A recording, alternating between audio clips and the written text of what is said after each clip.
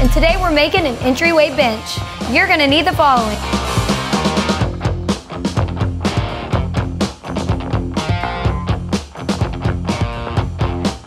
Step number 1, cut your boards.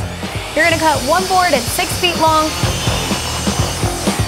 one board at 5 feet 9 inches,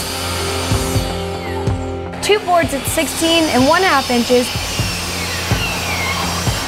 and two boards at 14 inches.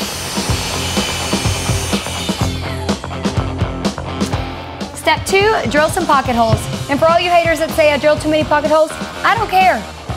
So on the 16½ inch long boards, you're going to drill 4 pocket holes on one end, and the 14-inch boards you will drill 2 pocket holes on each end.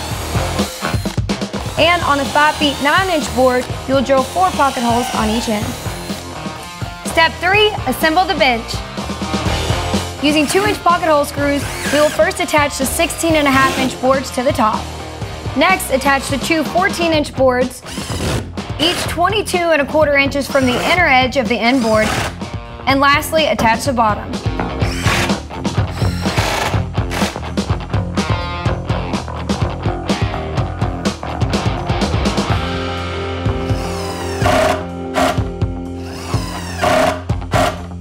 Step 4, stain and poly. Pick your favorite color and get to staining, and when you're finished, give it a coat of poly.